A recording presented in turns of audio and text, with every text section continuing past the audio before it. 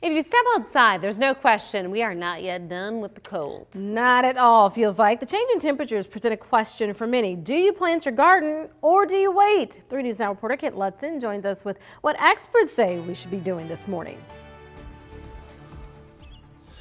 So Jenny and Sarisa, a better question might even be when to wear that winter coat, because I even knew it was going to be cold, but it is freezing out here and I was even prepared. So it can be a tease, especially when you are a green thumb and you want to get out and plant that garden. So that's why I went and talked to Scott Farrington, the owner of Indian Creek Nursery on Saddle Creek yesterday.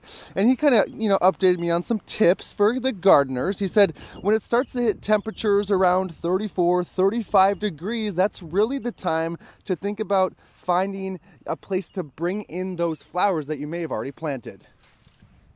If they've planted tender things outside, covering them with the temperatures we're going to have will be good. And using cloth as opposed to plastic works better. So an old sheet is better than using, the old piece of plastic from the garage.